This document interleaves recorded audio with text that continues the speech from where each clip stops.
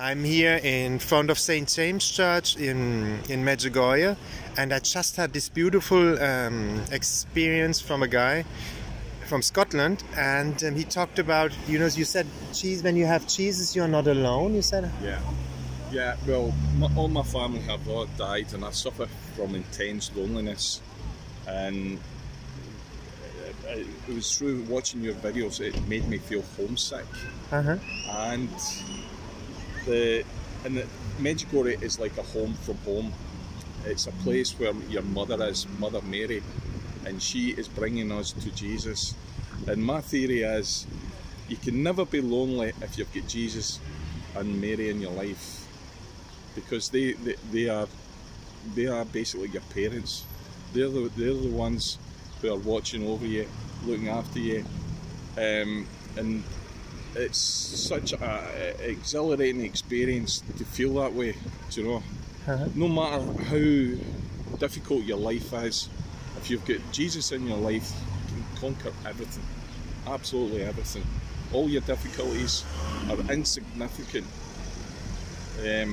So it's just, you need to come to Medjugorje to feel the love and the peace and the tranquility and the serenity of the place. It's ineffable. You can't really, it's inexplicable. You can't really put it into words. How you've got to come out to experience it yourself, And it's the best thing I've ever done, And I've just recently lost my twin, and I felt seriously depressed, almost suicidal.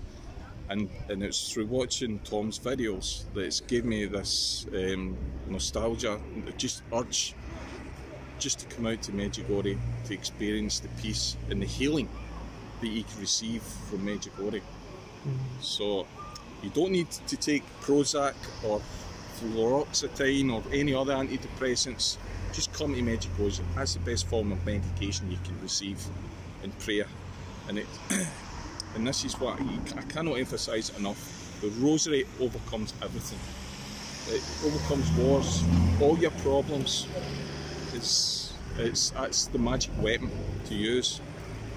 It was funny because when I was in Medjugorje once before, when I was going back home to the airport, the two policemen, because I was staying overnight at the airport, and they were asking me, do you have any weapons on you? It's a security procedure they go through. And I says, yes, I do. So I pulled out my rosary beads.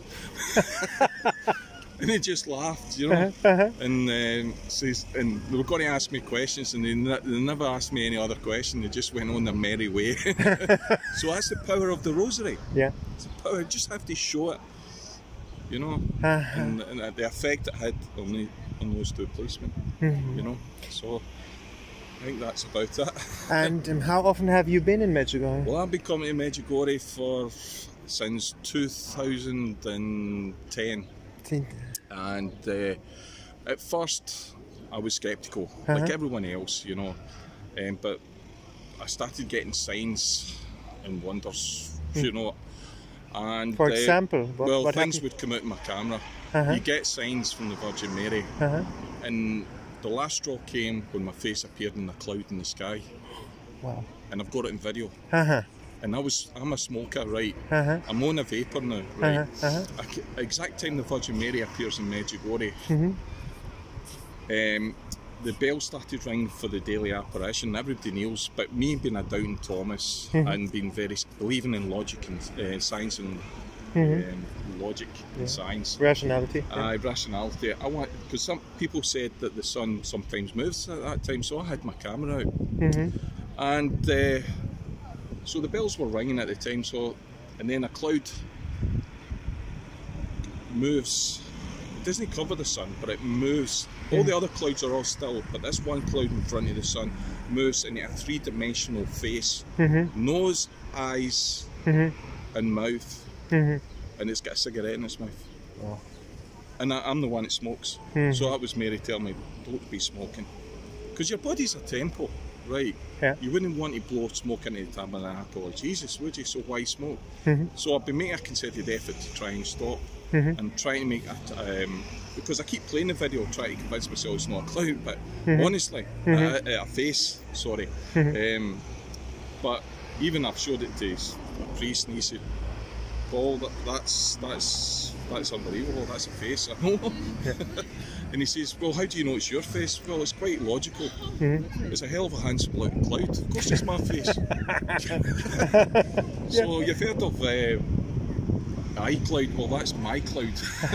So so that was the turning point. I had other few weird things coming out of my camera, but well, quite tangible things, you know.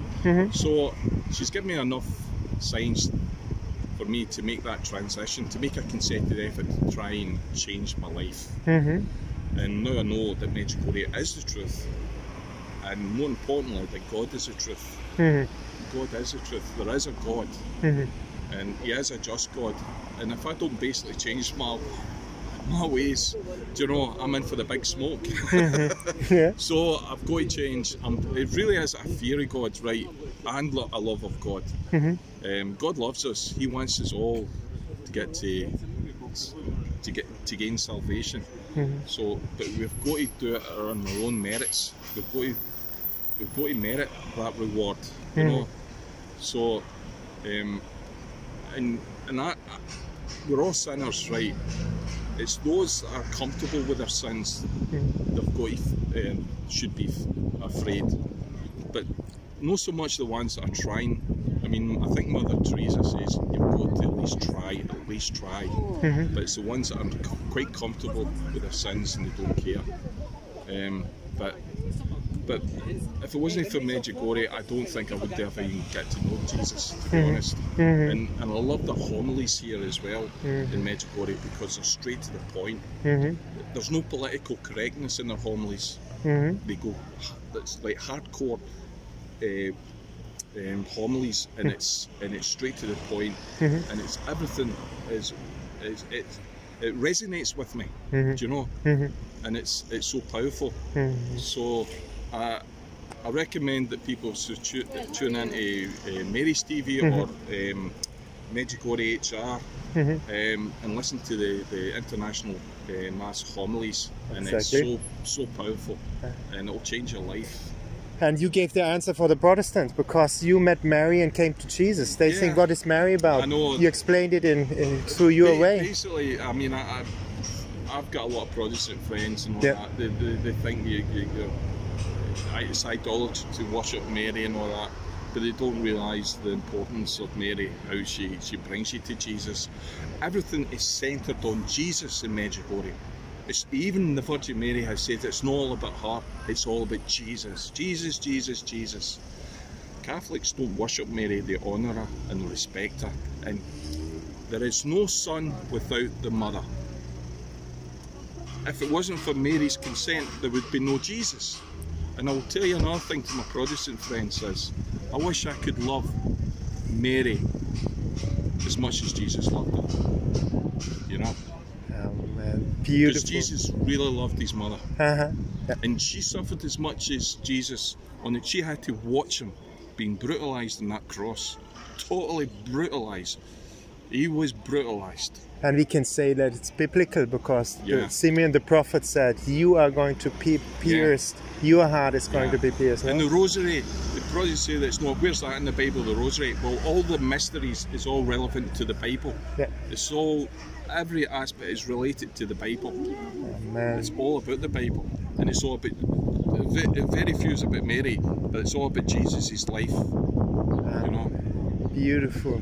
Paul, I mean, I'm inspired, and you touched me also that you said my videos, because I'm doing them out of joy, and I didn't know that this have an effect on people, you know? They will have an effect on people. See, the important thing is, with your videos, you're planting a seed. And people are going to see those videos, and they're going to want to find out more. And hopefully that seed will come into fruition and blossom into a beautiful flower.